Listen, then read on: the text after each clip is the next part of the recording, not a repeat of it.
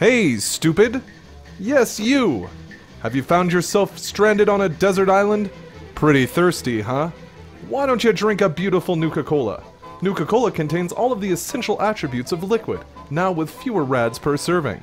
So what are you waiting for? Death? Dive into an ice-cold Nuka-Cola today. What if there was a place with all the zip of Nuka-Cola?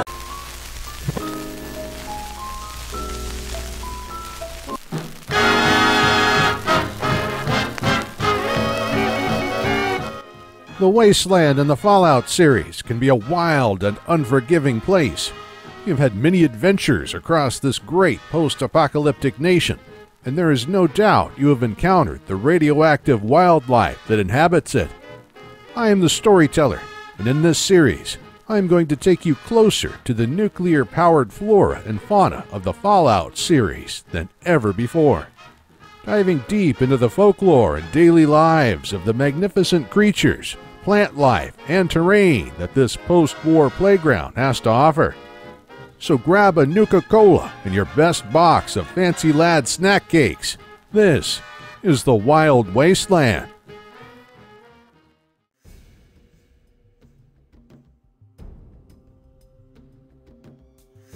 Edna and I took care of that deathclaw problem you had, stranger. You won't be seeing her poking around here anymore. Thanks, boss. That really helps out around here. She was picking off the damn Brahmin. Well, I hope you didn't lose too many. They serve quite a purpose. It is a shame to see them end up as deathclaw chow. Sure, they could serve a purpose if the damn things did anything. Lazy bastards stopped giving milk and only one of them will haul to the other settlement nearby anymore.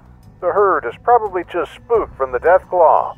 How about me and Edna tag along on the next run? Wow, okay. Maybe you can get them motivated. We need to make a run to Great Garden. Of course, you're welcome to tag along if these damn things will get moving. Well, there's nothing worse than a lazy Brahmin.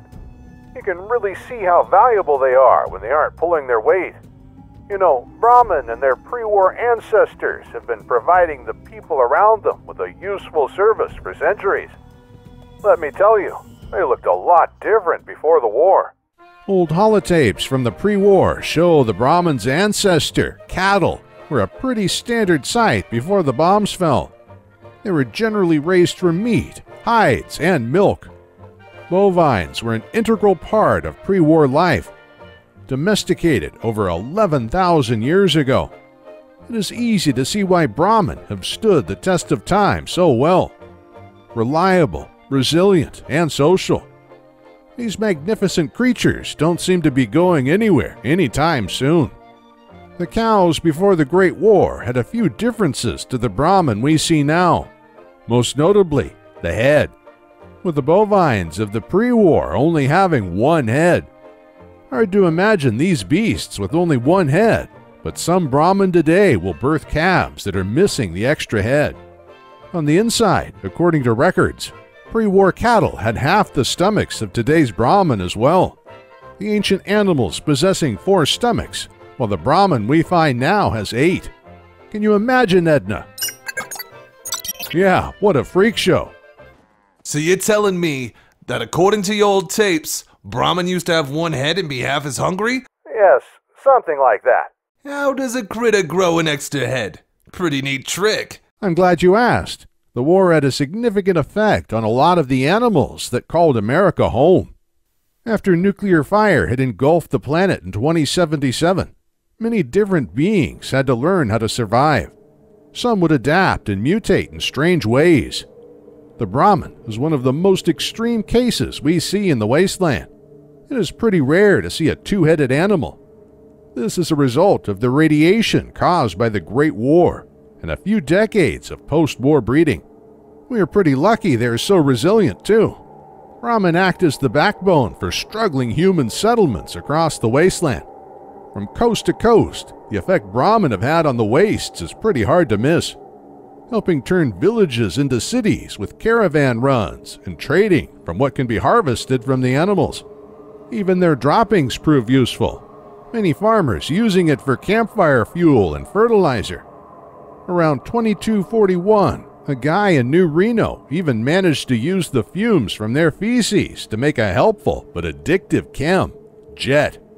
Wait a minute. If some guy in New Reno, 2,900 miles from here, invented jet 2241, 164 years after the Great War, how come we find so much jet locked in containers from before the war, around the old vaults? Good point. It must be an oversight. Brahmin meat is considered a delicacy among folks in the wasteland, many people and tribes having their own perfect recipes. Some of the best I've had come out of the Mojave, but everybody has their preference. Their milk, on the other hand, that's a commodity these days. There are a lot of reports that it can cure radiation sickness, which just adds more value to these mutated bovines. Though even stranger stories have been told about big groups of Brahmin out in the wastes, seeming to speak actual words. Yes, Edna, real English words. It seems pretty impossible that these beasts would be able to talk. You never know, though. The wasteland is a big place. Hard to say what is out there. These days, it's more likely you will find Brahmin around settlements, grazing on grass or getting ready for the next job. Some are kept in groups to encourage safe breeding in colonies, though the bulls are kept out of sight when not needed. Much like their female counterparts, a mutation from the Great War left them with a little extra. While Brahmin udders have grown significantly since the war, Brahmin bulls have doubled their manpower, so to speak. Bulls carry 4 testicles, which makes breeding a breeze, but housing them difficult. Thanks to zoos and attractions like Nuka World, we can see that the mutations that affect the common Brahmin seem to stem out to other species of bovids. African Cape buffaloes brought here have become known as Brahmaluf, with smoother hides and longer horns coming from their ancestors. This group of cattle looks a bit more healthy than their counterparts. Much like traditional Brahmin, Brahmaluf have been used as pack animals with great success, along with their relatives found in the area. The Brahmaluf shorthorn, which mutated from the American bison, hosts a lighter skin tone and offers the same sturdy companionship as any of the other bovines that call the wasteland home. Perhaps the most impressive of the group, the Brahmaluf longhorn, is quite the sight. Mutating from Asian water buffaloes in the area, they don't differ much from the others. Visually, they are pretty impressive. Massive bovines with horns 2 times the size of your arm. You don't want to find yourself on the receiving end of those bad boys. Well, thanks for the company, stranger. It helped pass the time. No problem. Edna and I have no problem sharing stories with the people we meet. Well, it was a big help. Not every day a damn Brotherhood soldier helps you take your Brahmin for a walk. Think nothing of it. I had some business up here anyways. I keep hearing about these cats in the area. From what I heard, they were extinct. That doesn't seem to be the case. Figured I would take a look for myself, but that is a story for another day.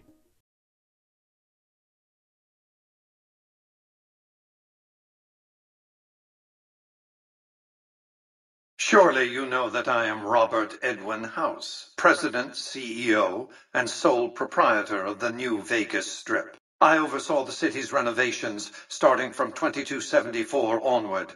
The 3 families are my employees. I've spent too many years waiting for this moment to see it fumbled by an insubordinate contractor. I can't reach through this monitor and compel you to follow instructions, but know this.